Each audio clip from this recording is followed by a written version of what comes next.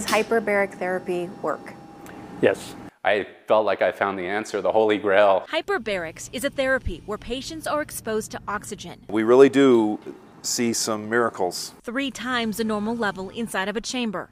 The extra oxygen saturates the blood, promoting healing. Well, I'm willing to try anything at this point because I am going deaf. Phyllis Slattery is getting treatment for hearing loss at Christus St. Vincent's Wound and Hyperbaric Center, which can only take patients whose conditions are federally recognized. Insurance companies follow the Medicare guidelines, which has approved 13 different medical indications for treatment with hyperbarics. Dr. Craig Lindsay mostly treats diabetics with open wounds at the accredited center. We started off 6.5 years ago treating just a few patients a day, and we've tripled that number over time. There are other ailments people swear hyperbarics can help with, but these don't have the FDA's okay. I was sick, and then I started getting worse. Last year, 10-year-old Micah Bedard got so weak he ended up in a wheelchair. I wasn't getting any answers, so I just felt just this urgency and anxiety that I had to find out how to help my son. Can you hear me okay, Micah? Turns out the California family had mold in their house. They moved to Albuquerque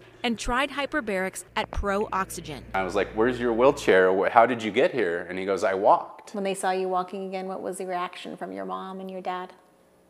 Just so happy, like happiness. Toxic mold exposure isn't an FDA-approved hyperbarics therapy. The Bedards pay around $150 a session. We have rules. Link Summers owns Pro Oxygen. He sees all types of people, including those struggling with the side effects of brain injuries and strokes.